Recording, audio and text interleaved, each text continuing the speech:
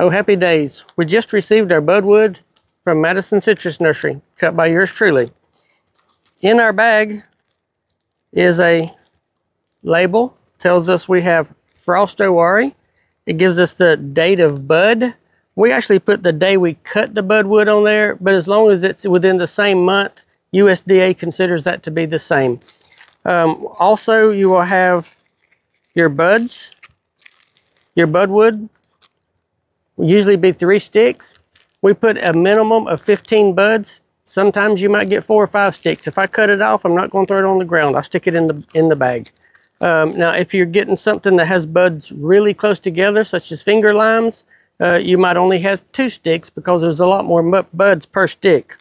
And what we do is when we get this, we decide how we're going to use our budwood. Are we going to chip bud? Are we going to do a hanging chad? Are we going to cleft graft? Are we going to do a veneer graft? We have to know what we're going to do with it. And I'm going to do several different grafts here so you can kind of get some idea. I'm going to do a couple other grafts, and then at the end I'll do it the way we're going to do it here, and we'll give you a little more detail at the end of how we do all of our grafts here. So what I have done is I've already got some budwood wrapped with the parafilm. We cut it up in about 1.5 inch pieces. We wrap it from the top down almost to the bottom. So we've already got these wrapped, so we'll use these eventually.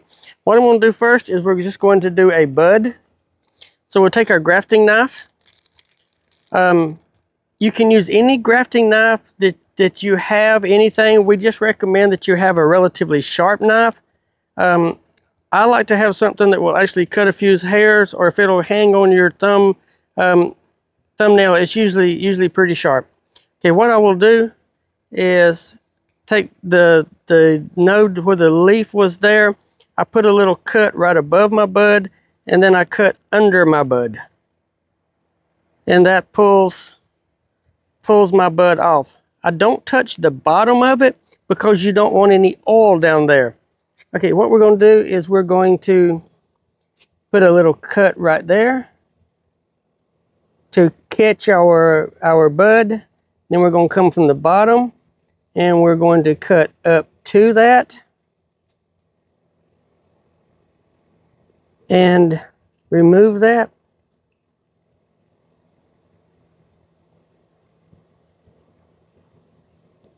And then we're going to insert our bud under. And that will hold our bud in place.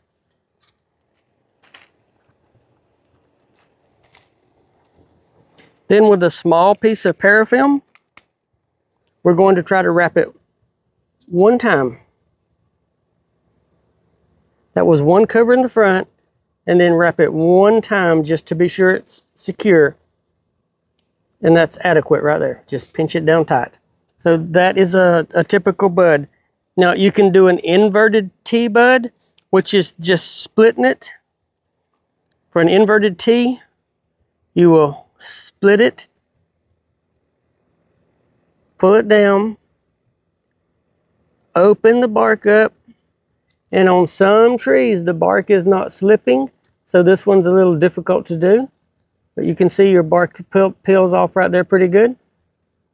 Now cut a bud the same way as I cut the other one.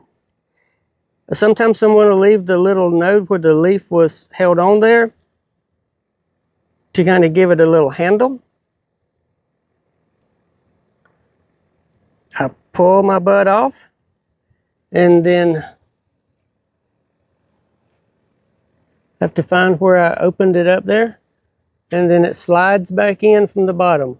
We don't do a lot of budding here because with my old hands, it's much more efficient for me to graft. Okay, I've pushed my bud in. I'll grab my parafilm and do the same thing. I'm going to start right below it, get my parafilm started, pull it around, and then pull it over my bud. One time is plenty across the top of your bud because that's where your bud is going to push out right there. So that is sufficient right there. Okay, one other way As you see our tree standing up, I've already took the liberty of taking the leaves off. A lot of people like to cleft graft. There's a problem with cleft grafting, but I'm going to show you how anyway. If you want to find a straight spot, is right below where a thorn was. You can cut your tree off. Now we're going to use one of these pieces that we've already wrapped. It's much easier. We're going to find a flat side, and we're going to start whittling it down, then go to the other side, taper it down. We want it to be sharp on the end. Now we're going to find the straight spot on our tree. We're going to put our knife in and pull it towards us till it opens up, splits. Now we're going to push this in. If you notice, my piece of scion is almost identically the same width as my rootstock. It does not have to be that way. As long as your cambium matches on one side, that is all that's important. Now take a piece of grafting tape. You can use most anything that you can pull snug.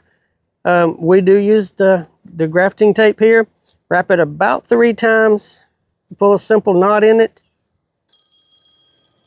Be sure to turn your phone off when you're doing videos.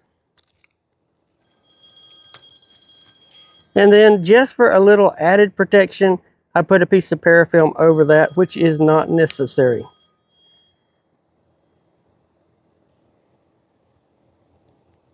Okay, now we're going to move on to the way we recommend doing grafts here at the nursery. You see, I've got all this rootstock. This is 942 rootstock.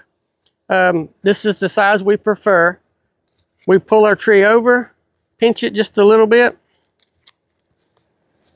Pull the top under the bottom of the pot and push it in. Now, what that does is that changes the chemistry of the tree. It's making these buds up top be your dominant buds that's going to want to grow out the best. So they're going to want to grow out faster. So what we're going to do is we're going to take our scion, we're going to cut it almost through on one side, going to cut it down to a point on the other side. One side is going to be slightly longer than the other. You see, this side is slightly longer than that side. The slightly longer side is going to go up against the trunk.